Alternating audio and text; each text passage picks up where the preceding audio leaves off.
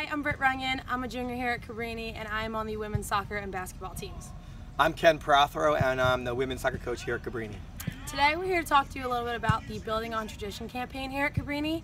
I'd like to say thank you to all the people who have already donated. It's been awesome to be able to be a student athlete here and everything, and to have locker rooms would be an awesome experience for us.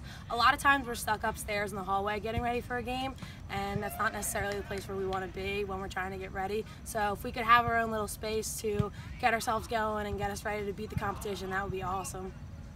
And for those of you that have yet to donate, I encourage you to do so. Any little amount will help tremendously to help us reach our goal. And the campaign is going to end soon, so if you could reach out and just give what you can, that'll help us reach what we want to get to. Not only have we been successful on the field, but we need to keep on improving our facilities as well. So thank you very much, and go Cavs!